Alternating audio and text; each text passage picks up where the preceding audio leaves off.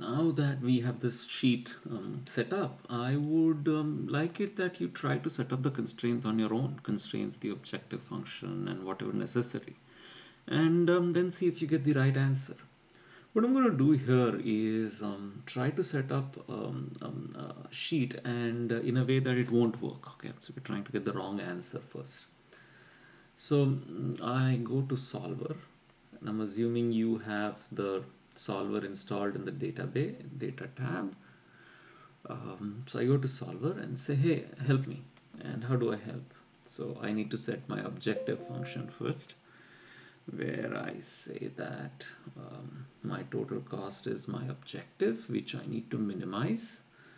What do I change? I change many things here. I have to change my transportation network. How much do I transport from and to? Then I put a comma in the change variable cells. I need to decide how much to produce in the factories, comma, and I also need to have this binary decision whether I use a factory or not. So those are my variables or change the cells, that the decisions that I need to make. My constraints, so my first constraint is usually the standard set of constraints where I say the total received at the markets must be equal to what they need. So we give the markets what they need. We don't give them anything more. We don't give them anything less.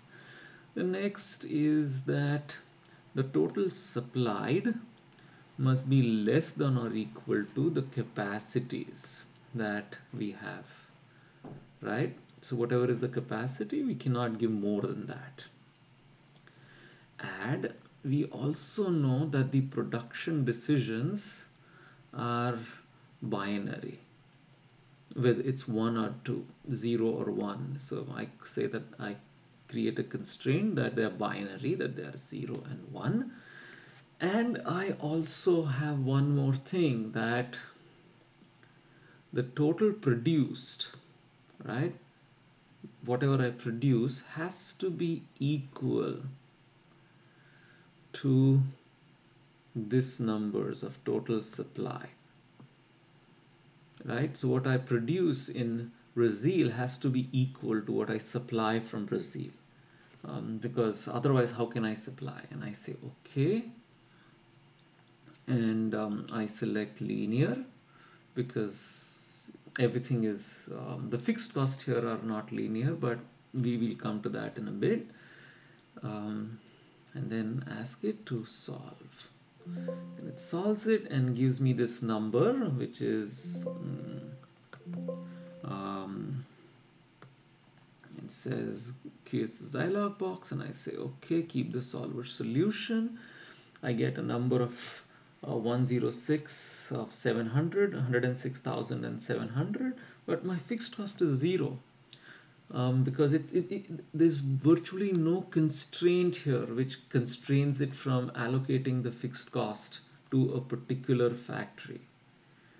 So what I get is a situation where Excel does not take the fixed cost into consideration, and I could be creating what are essentially a wrong decision.